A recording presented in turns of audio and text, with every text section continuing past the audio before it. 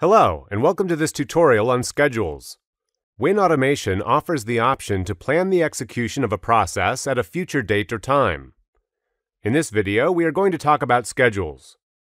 For example, let's say that there is a process that performs a backup of all the documents stored in a particular folder, and that you want this process to run on a daily schedule at 5 p.m. You can set a specific date and time, or specify time intervals for one process to execute. When the right time comes, as long as there is no option preventing a process to run, the process automatically starts. To create a schedule, you have to click on the Scheduler tab of the WinAutomation console and add a new scheduler. There are two types of schedules. The first kind of schedule allows you to plan the execution of a process through a wide range of options. The other kind is the recurring schedule, with which you can set a process to run recursively. Let's see how to add a schedule. When adding a schedule, its properties will appear. In the upper section, you can set a custom description for the schedule explaining the purpose of this schedule. Next, there is the option to select between daily, monthly, and weekly execution, or execution on specific dates, where you would select the exact dates for the execution by clicking on the Add Date button. Once the dates are set, the specific times for the execution need to be set as well.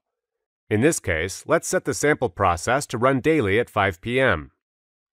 In the next option, you can specify what should be done in case the computer is turned off, or a lack of resources prevents the process to start at the time the process is scheduled to execute. WinAutomation can either run as soon as the computer is turned on next, or if the set time is missed, it can skip the process altogether. For now, let's leave it set to the first option. Finally, you have the choice of setting an expiration date for your schedule so that after the specified date, the schedule becomes inactive. We do not want to do so in this example, so we'll just click OK to set the schedule. As a next step, you would need to select the process to which this schedule will be assigned to. As you have created the schedule, the selected process will run every day at 5 p.m. from now on. Alternatively, you can set a process to run periodically every X number of seconds, minutes, or hours. For example, you can set a recurring schedule to execute a process that checks if there are changes in a particular folder, and thus complete a backup of this folder earlier than the scheduled time. For this, let's form a recurring schedule. As in the regular schedule, here you can set a custom description as well, explaining the purpose of this recurring schedule. Next, you need to set the periodicity of your schedule by selecting every how many seconds, minutes, or hours the process shall be executed. In this case, let's set the process to run every 15 minutes. As before, you must select the process with which this recurring schedule will be linked to. Now, on the console, you can see the two schedules along with their description, the process they are associated with, and whether or not they are enabled. You can temporarily enable or disable a schedule by unticking the Enabled option or by using the buttons above.